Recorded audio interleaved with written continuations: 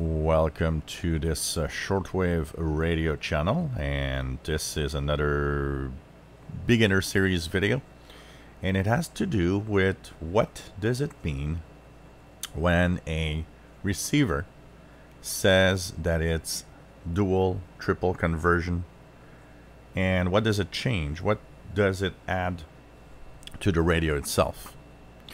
So radios come in different types of technologies.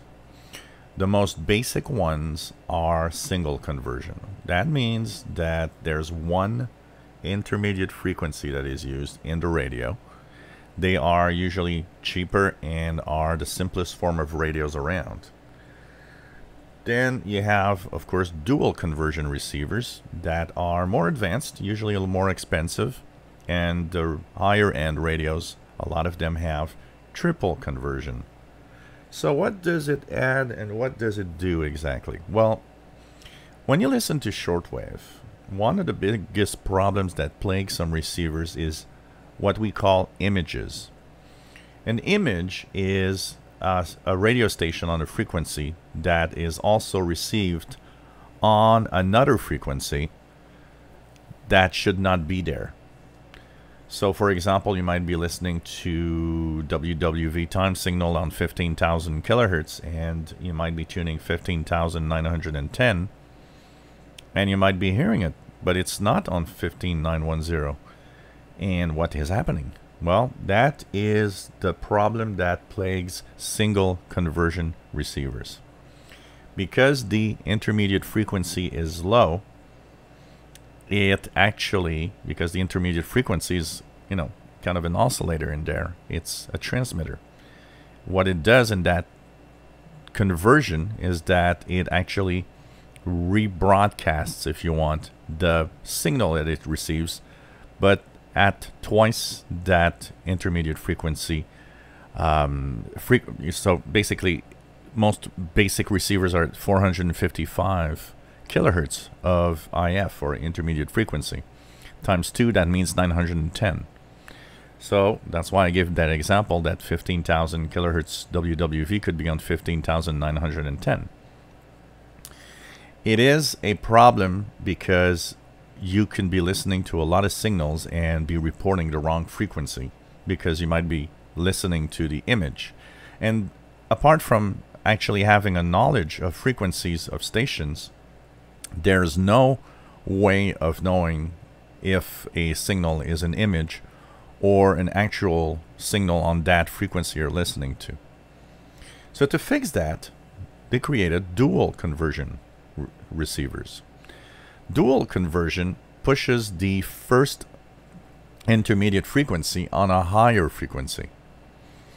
And it still has an image creation, but the frequency is often high enough that the image is out of the receiver's receiving range. So say that the dual conversion receiver has an intermediate frequency of 50 megahertz, and that's just an example here. Well, that means that if we use the same rule that double that would give you an image, it's 100 megahertz. Most receivers on shortwave end at 30 megahertz. So by pushing the IF higher in frequency, it removes the probability of having images appear on the shortwave bands. So that's why when you buy a radio, at the simplest form, a dual conversion receiver should be the minimum you actually have as a receiver. Most receivers that are mid-range to higher range are all at least dual conversions.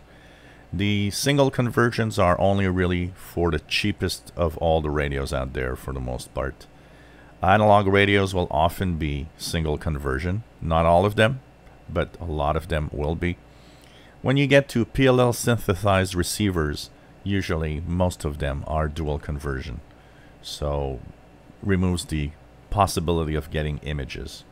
And of course, you've got the triple conversion receiver, which is a higher end radio in general, and adds more capabilities to the receiver. because the intermediate frequency can be tapped in for all sorts of purposes and for all sorts of technologies. So if we put it at the simple form, single conversion receivers will have images. They are the most basics of radios in general. Then you have dual conversion receivers, which are more of the mid-range receivers.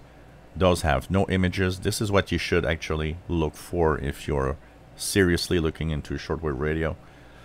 Like I said, most PLL driven receivers and most DSP receivers today are all at least dual conversion, and of course triple conversion. But honestly, triple conversion is more of a gimmick in many cases than an actual upgrade on many radios, and does not necessarily mean that it's better than a dual conversion.